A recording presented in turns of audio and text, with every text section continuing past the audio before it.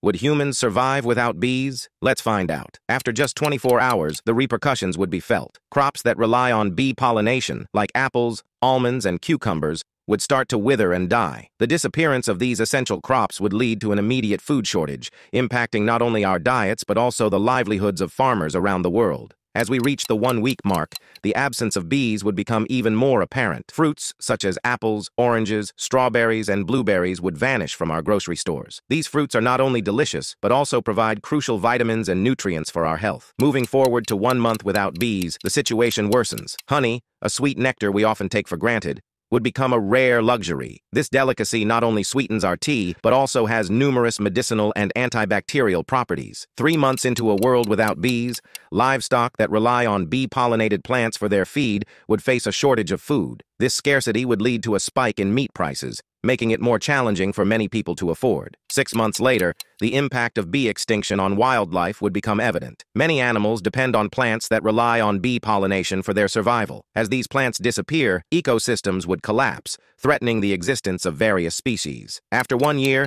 the global food crisis would escalate to unprecedented levels. World hunger would become a pressing issue as food production dwindles. The loss of bees disrupts the delicate balance of the food chain, affecting everything from insects to humans. As a decade passes without bees, human survival would hang by a thread. Our ability to produce food would be severely compromised, leading to social and economic upheaval. Nature's harmony, once taken for granted, would be lost forever.